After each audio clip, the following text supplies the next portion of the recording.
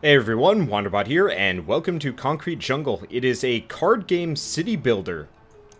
I have no idea how that works, so let's just hop in. Hollyville, 3 stars, game type tutorial, start. Oh, this game doesn't quite look great in 720p. For whatever reason, it's made for 1280 by 800, at least as far as it starts.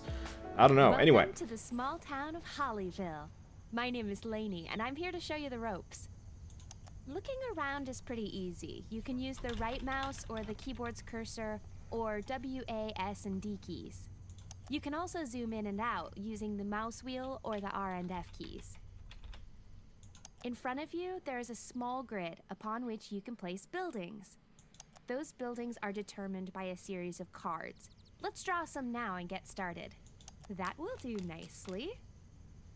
At the top here is the next card in your build list. It's a school, pretty useful. On the card is a small 3x3 grid with a building icon in the middle. This displays the building's effect on its adjacent tiles. Blue squares represent +1 point, so the school will give +1 points to the tiles immediately adjacent to it. With a card selected, you can now place it. Notice how the blue highlights represent the area effect as displayed on the card. Let's put the school here. You'll notice there are now some plus score markers on the empty tiles that were affected by the school. If we place point collecting buildings on those positive scoring tiles, we'll get points. It just so happens the next card in your build list is a houses card. By far the most common point collecting building. Notice how it tells you on the card if the building collects points or not. So let's get some points. I feel like I'm being talked down to here. Honestly, I kind of wish there was an accelerated tutorial. I do like the idea of the tutorial being voice acted, because it kind of takes the onus off of me, but at the same time, I don't know. Whatever, this probably shouldn't take too long. Great! We now have 1 point due to the combination of the school's area effect and the house. We have a target to reach for each column. Currently, that target is 2. You can see your current target right here in the top right. In order to fulfill that target for each column, we need to use a combination of buildings that affect their surroundings and point-collecting buildings. Next up, we have a car wash. This card also has some red squares, which means it will have a negative effect on those tiles. But crucially, it has positive effects in the places we need right now to bring our house up to 2. Select and place the car wash so that our house is given another point. We now have 2 points in the first column thanks to our house, school, and car wash. Also notice how the red negative area effect from the car wash canceled out one of the points from the school. Now the first column is complete. Look what happens. See that? The column has been cleared. That means you bank the points from that column, which are then multiplied and added to your total score. It also means you get a new empty column to build in here on the right. The immediate aim of the game is always to clear the first column, but you'll have to plan ahead with your building placements in order to do that for future columns. Those are the basics. But let me show you what happens if you forget to place a point-collecting building in a column. Fill this column with the following non-point collecting buildings. If any building area effects spill off the side of the grid, they will have no effect. You can use this to your advantage sometimes.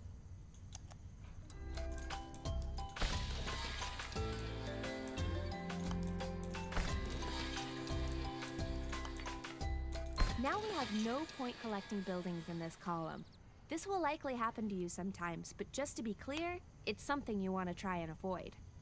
And not just because we have a brewery and factory next to a school. With no means of collecting points, this column cannot reach its target. Therefore, it's just going to sit there while we fill up the rest of the empty land. We need to force clear it. Once the first column is filled, you'll notice this little button flashing at you. All we have to do is click it to force clear. Great! However, force clearing isn't free, it costs you 1 life. You can see how many lives you have left here. Make sure you use your lives sparingly. Once you run out, you'll fail the level. Now see if you can complete past this column here using the next batch of buildings. Oh, those bonuses are still there too. Alright, that's concerning. So why don't we do a house? That gets the bonus. A school. Another school.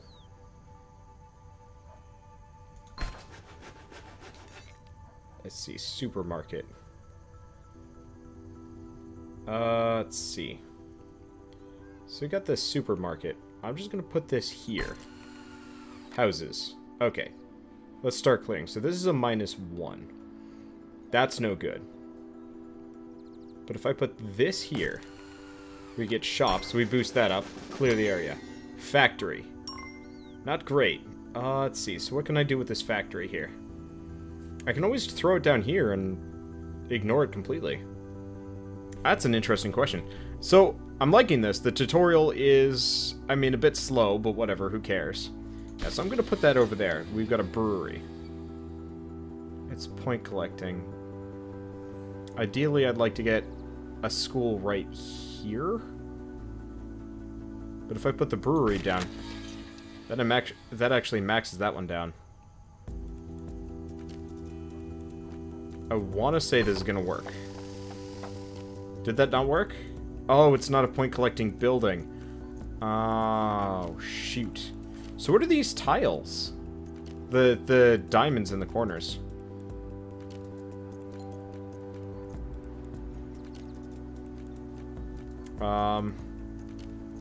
Don't know. So I have to put these down no matter what. But they don't help me?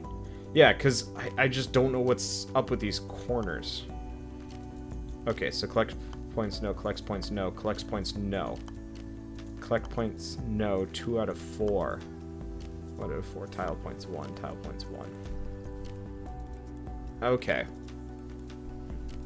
Well, we got a car wash coming in. So if this collects points, no. Okay, that works. So we get a house. What can I do with said house? I'll put it here. It collects points. Now, if I put this car wash right here, that levels that off. Okay, we're golden. This one's a concern, though. Because these are schools. And beers. And this is a factory. So I can't do anything with that. Wow, that one's at 4. Okay, so this is a house. I can put that there. It's just this section. You know what? We're gonna have to waste that one. We're running out of lives. Okay. Let's see. So this column is good. So I'm gonna put this house here. We'll have a school in a second.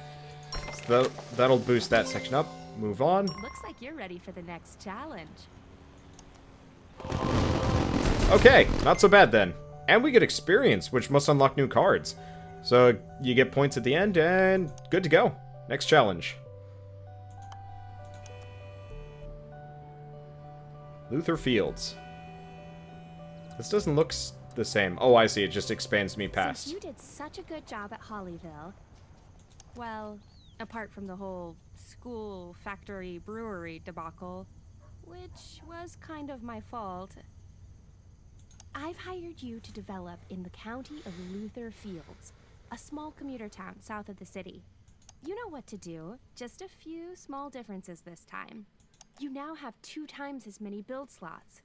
You can now choose your next building from either of the cards in the white bracket area. Oh, the excitement! Us government employees need to appreciate the little things. I've also thrown some new buildings into the mix. This is a green. Yes, the card is yellow, get used to it. It's one of my favorite entry-level cards. It lets you choose a tile around it to give +1 to. Super useful! Okay, so let's move this around. Might as well throw... All you have to do with the green is place it where you want as normal. Some blue icons will then appear to show you where you can apply the card's buff. Alright, we'll get that one down. If, greens do not collect points, right? Yes. Okay. So I'm going to put that car wash down here. We get a factory. Just select where you want to apply the buff. Easy. If you decide to cancel the placement after you have clicked, you can do so by clicking the X icon that appears over the chosen build position. If you ever get confused about what a card does, you can right-click on any card at any time in the game to have a closer look and find out more about what it does. Right-click on any card. Okay, that's good to know. You need to develop the land without running out of lives. This bar here shows you how close you are from completion. It will fill with blueness as you clear columns. One more thing. The column target is now set at 3. Nothing you can't handle, right? Good. I'm going back to City Hall. I've got so much paperwork to do with the coming election. Catch you later. Okay, so we've got a factory. I need to dump this somewhere. Blah. You know, if I just put that there, let's stack our negatives. We got a brewery. Can't do much with breweries. Houses. This is what I'm looking for. Alright, that's one down. Next up, we've got... you can't rotate supermarkets, can ya? No dice. Okay, so you know what? I'm going to chuck this down all... This might not work to my advantage here. So what if I just do this? Yes. And then we'll do a green right here. Okay, next up, we need to figure out how to bolster this area.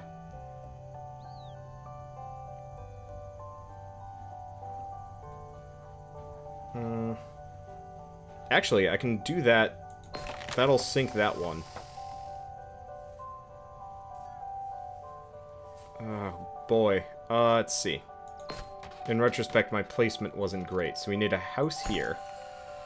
We need a shop here.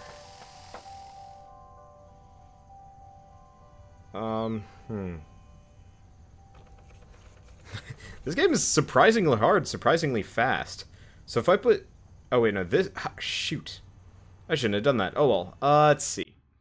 So this tile has no points in it. It's almost got some. That's a barbecue. That's a library. So I just want the maximum possible effect from this thing. So putting it there seems like a reasonable idea. Okay. So let's clear this one. Get that out of there. I have no idea what that means. But I can only assume it's bad.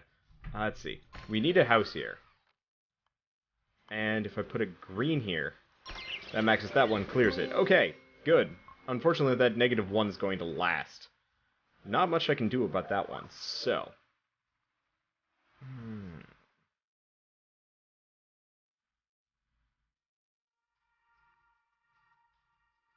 So if I put that there... Oh, shoot, I can't put down the supermarket yet. Let's see. We'll put the brewery up here. That does me no disservices. And I put that one down there. Okay. Looking good. Oh, what? Oh, no. I just realized this doesn't work the way I thought it did. I thought this 2 was corresponding with this tile. Okay, so we have to worry about this one really, really hard. Okay, I can put Park Square, like, down right there. That'll help clear it. No, that's not gonna work. Damn it. I've ruined things. Or we could just ignore it. I don't know. Yeah, because putting that bowling express there messed me up. I'm just gonna put that one there. So you got a car wash. Car wash doesn't really help this situation.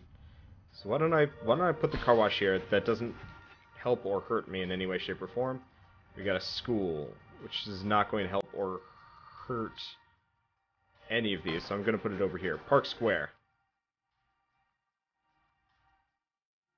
We'll boost that one, we'll get a house, clear that tile. but might be screwed on this side.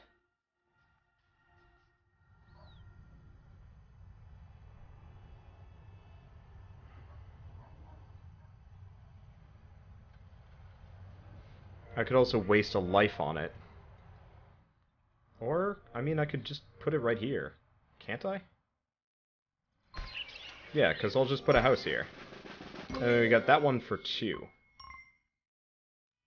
Point the green there. Put the house there. Alright. That clears some pretty sticky situation we had going on. I was worried about that one. Hey! We can clear this right off the bat. Okay, feeling good about this right now. Let's see. So ideally, I'd like to squander this as little as possible. Let's put that there. Put a car wash... Oh, can't put the car wash down. Let's put a house here. Shop here. Car wash here. School here. Green here. Park Square. Let's see. Seems like a great place for it. I mean, I could put it right here if nobody's gonna care. Supermarket. Now, if I just put that there, there's really no downsides. We need some houses soon, though. At least I can get rid of the brewery easy. Get rid of the house. Alright. Feeling good. Feeling great, really. Let's see. Unfortunately, we're getting a lot of greens here, which doesn't help me. Now, this is the supermarket, so we don't gain the benefit from this one. Okay, that's fine. So, I can put down 2 houses here to solve that problem, or I can put 1 green down, save a house for a different tile. You know what? Let's do that. Because we got a bunch of greens, but we're gonna need more. Oh, shoot. Huh, we're looping. Or something. Okay, factory. Factory's no good.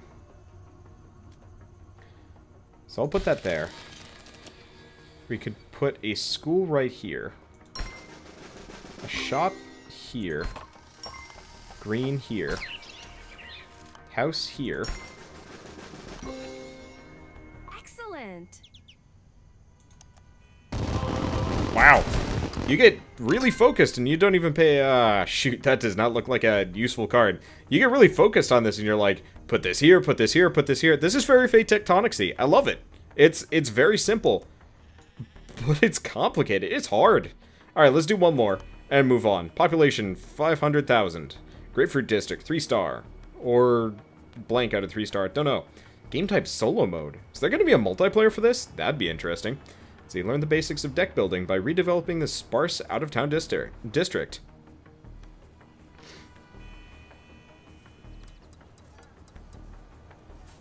Did you hear the news? Caribou City has a new mayor, some guy called Selfridge. Can't wait to meet him. But welcome to Grapefruit District. As you can see, there's not much going on here. So it's a perfect site for redevelopment. You've been doing really well, so I think I'm going to give you a bit more control today. Up until now, you've been using a preset selection of cards.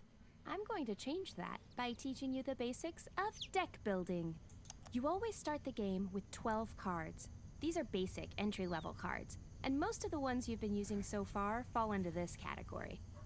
You can tell a card's level by the colored triangle in the top right. This gray-pink color represents a basic level card. Remember, you can always right-click on a card at any time to find more details about it, including its level. There are some other numbers here too. Let's start with the one in orange. This number is the card's expenditure cost. When you play this card, the number here gets added to this bar in the top right. When this bar fills up due to accumulating expenditure from your buildings, your column target will increase by 1. So that makes everything harder, since then you need to reach that higher target for your future columns. In other words, high expenditure costs are something you want to avoid, as it will make your column target increase faster.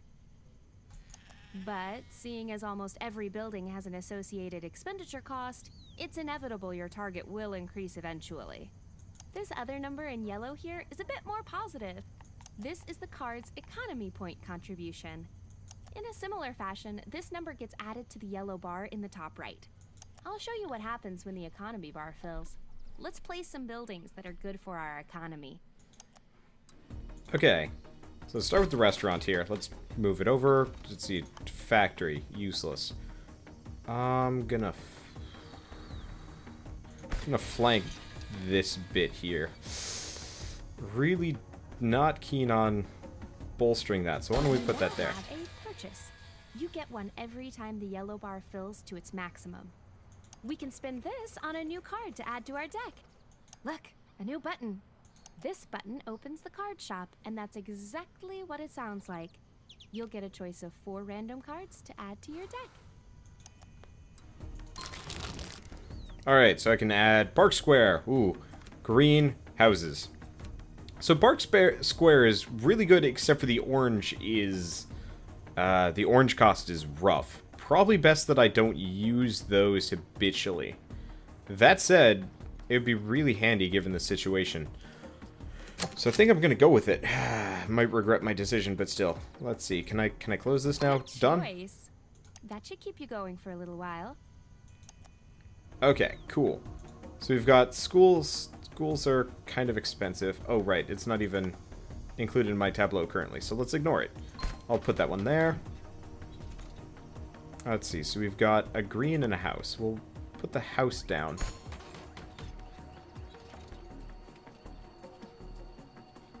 Honestly, this is a house, right? That's a household. We need to get a house down here. We need to get a park square down here. That completes that one. Let's not do another park square. I might as well put this house, this school here. There are better places to put it, though. Do I get another? Ah, I get more houses. Alright. Because we might as well maximize. So I'll put a house there. That solves that one. Do we get a combo bonus for this? I don't know. Either way, I do have to worry about the rising expenditure costs here. That could sink me pretty hard.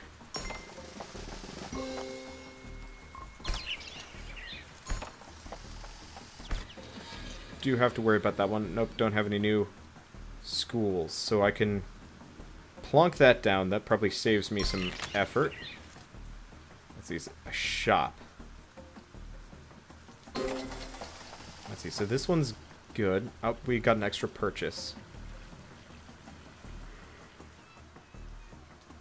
Not much I can do here. Let's just clear this one.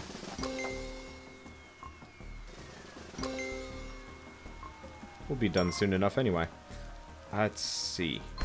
Oh, might as well buy the new purchase so we can get a theater. Ooh, that's really good for the economy and isn't too hefty on the prices.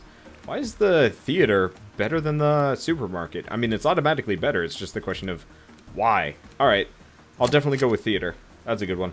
Oh, these are the remaining cards. Or maybe the cards currently in my deck? Not sure.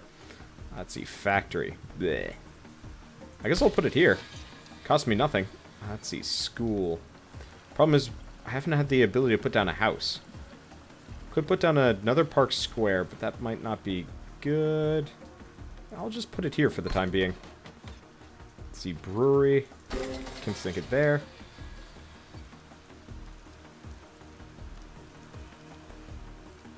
So get a house there. Or get a house there.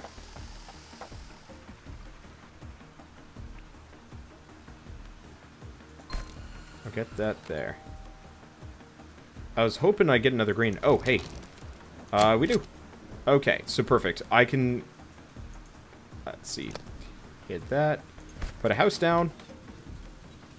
Oh, the green just gets added to my deck. Okay, I will keep that in mind. And we've got a pair of park squares that I don't really feel like using right now. Let's see. I haven't bolstered this area particularly well. Let's just do that one. That gives us a 3 combo the moment I get one of these greens. Let's see. I need a house here. We get the green that we need. Alright, that gets us 3 combo, correct? Nice. Okay. obviously have to worry about this section a little bit, because effectively I have to bolster this area really... Oh, no.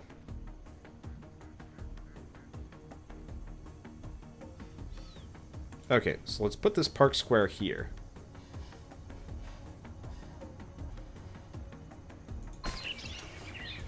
Put this house here. This house here. Okay, we're about to hit our target, so we're gonna have to increase our prices pretty hard. Ooh. But I think we only have to cover a little bit more distance before we're done. Maybe 1, maybe 2 tiles, so I think we're okay. Okay, so now we need to get up to 4. Ooh. Okay, so we need... House here. School here. Problem solved. Now, unfortunately, this restaurant doesn't give me the bonus. I probably should have put down the restaurant earlier, but no dice. Okay, so we get green. Might as well boost that one. Get a house, put that down. Brewery is useless. Let's put it down over here. Same thing with the factory. Nice thing is I can just kind of waste these over here. Let's buy a card. Let's see. Oh, in retrospect, maybe I should have gone with the shop. I don't know. But yeah, we're almost there. This has got to be like our last one. Did that require 4? Or did it require 3? I don't know. This is our last one, which makes this much harder.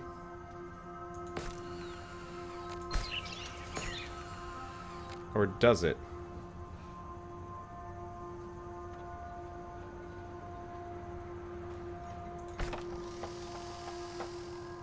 I'm not sure. We get another park square if we can make it down there. I'll just put these here. Okay, we get a green. Can boost that one. Yeah, it keeps getting to 3, so despite the fact that the target is 4, 3 is still sufficient. I think that's a bug. I'm running with an outdated version. Unfortunately, because this is the itch.io version, which I can get via the press page. And I think that's different from the Steam version. I sent a press request and they realized I sent it with the wrong email. So I'm probably never going to get a press copy for this game. So I'm pretty much at the mercy of whatever. Either way though. Area complete. Very satisfying game. Very fun.